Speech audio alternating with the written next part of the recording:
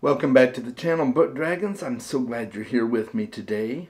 I'm going to be talking about my most anticipated reads for the remainder of 2024. Now, note what I said there. This is not my most anticipated new releases for 2024. This is just books that I am really excited to read for what's left of the year. Some of those are new releases, some are not, so we're going to talk about those. And I'm just really excited to share my list.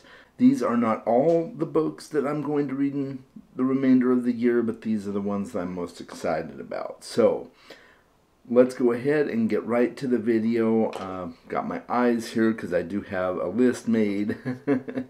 And we're going to start with one of my most anticipated new releases, and that is Somewhere Beyond the Sea by T.J. Klune. This is the sequel to The House in the Cerulean Sea, which I'm pretty sure is rare for T.J. Klune. I don't think he really writes sequels, so I was really pleasantly surprised when he announced this book. I'm so excited to read it. It comes out in September. I already pre-ordered my copy, and I will be reading it in September as soon as I get it on my doorstep. So I am so excited for that book to come out. Alright, so let's talk about the next one, and that is also another new release, and that is Not Till We Are Lost, which is book 5 in the Bobiverse series. This is an Audible exclusive for however long he does the exclusive before it gets released in physical form. So I will be doing this one on audio because I have it pre-ordered. I will get it day one as soon as it comes out, and I will probably start reading it shortly around that time. And I'm so excited to read the next Bobiverse book. That series has been really great for me. Just a breath of fresh air, and you know they're easy reads, they're fun, they're lighthearted. So even though it's it's a space opera, it's space exploration, but it's funny, lighthearted, like I said. So it's a really easy read, and I'm looking forward to the next installment. Okay, and then the next book that I'm really excited about, and I am also planning on reading this in September, I believe, and that is Vengeful by V.E. Schwab. I read Vicious earlier in the year, and I really loved it. I thought it was a great book, and I am very excited to read this. I used to think this was a duology, but apparently it's not. Apparently she does plan to release a third book in the series, so this is now incomplete. So I don't know if I'm going to end on a cliffhanger with this one or what, but I'm super excited to read this one coming up soon. Alright, so the next one on this list is more Dune, and I know that's really ambiguous, but I really want to read more Dune. My goal for this year, when I first made my goals for 2024, I said that I was going to finish the Dune saga. That has not happened yet. It still could. It still could. But I at least want to get Children of Dune and God Emperor of Dune under my belt before the year is up. That's kind of my loose goal. If I finish the remaining 2 books as well, that's awesome, but it's not looking super likely, so we'll see. I may get to this in October.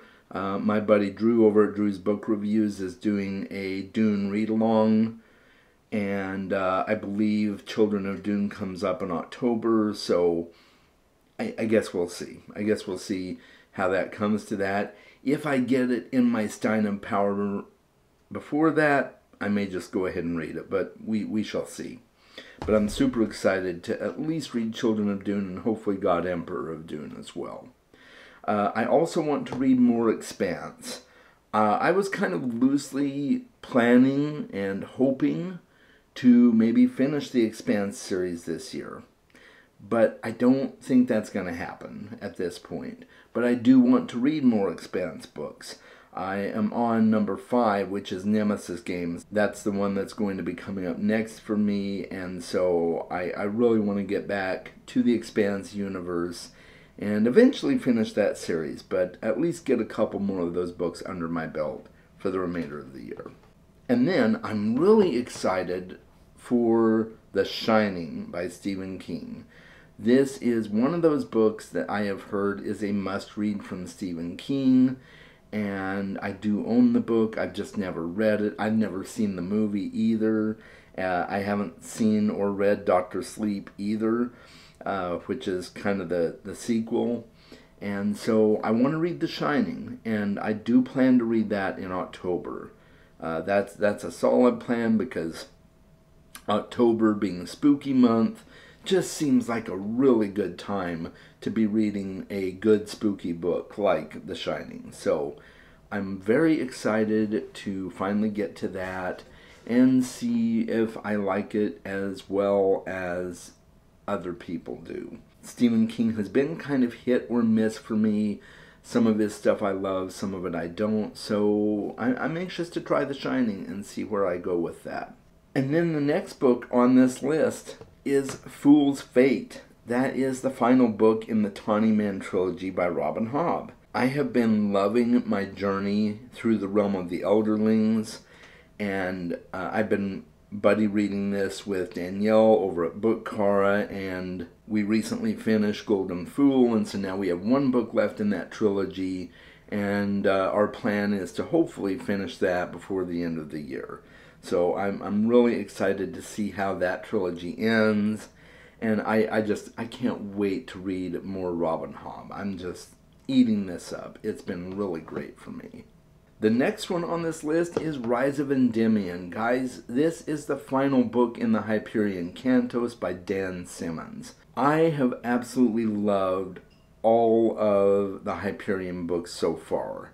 Yes, Endymion wasn't nearly as good as the Hyperion books were, but it was still really good, and I want to see how that second book in the Endymion section pans out. And then I'll be finished with the Hyperion series, and I really hope I can do that by the end of 2024. That's a loose goal, kind of. I'm not going to put too much pressure on myself, but I really feel like I want to knock out Rise of Endymion before the year ends. And then, of course, we have Wind and Truth by Brandon Sanderson. This is book 5 in the Stormlight Archive, and it is the final book in the first arc of the Stormlight Archive. So this is completing the first arc of his planned 10-book series, and I'm super excited to see how this first arc ends, because I think the second arc takes place like 10 years in the future after this one ends. I think. That's what I think I remember him saying. Correct me if I'm wrong, but I'm just really enjoying this series. Not one of my favorite series of all time by any means, but it's an absolute banger, guys. It's really, really good. So that's going to be a chunker. In fact, it comes out in December, and I may make that my only book for December. I may just kind of keep a loose pile of possibilities for December if I finish Wind and Truth. So, yeah, I don't know how December is going to work, because that big boy is over 1,200 pages, I'm sure. So we shall see. I haven't even put in my pre-order for it yet. I will, but I'm just kind of waiting until the cover gets released, and I kind of get all the feels with the cover, you know. And so, yeah, I think that might be my only book in December. I might squeeze in one more. We'll just have to see. Because, you know, December's kind of a crazy month. It's the end of the year. It's the holidays. All that stuff is happening. So, yeah, I'm keeping it loose, guys. I'm keeping it loose.